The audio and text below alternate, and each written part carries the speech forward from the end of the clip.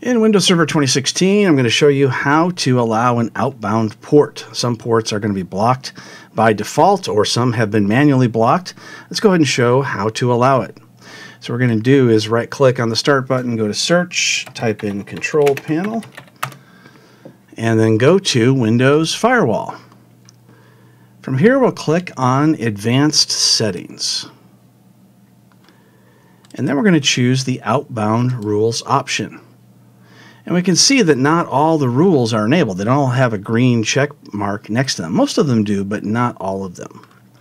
So let's say we want to allow a certain port. So we'll click on New Rule. And then we'll click on Port. Click Next. Let's say it's a TCP port, and it's port 50,000. Click Next. We're going to choose to allow the connection rather than block it.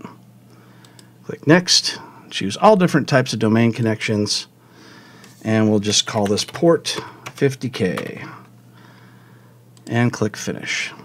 Now we can see that showed up at the top of the list, meaning that nothing else is going to be blocking it. And that's because we want to have this port allowed.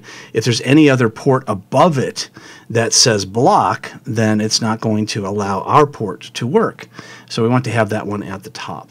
So that's how we allow an outbound connection in Windows Server 2016.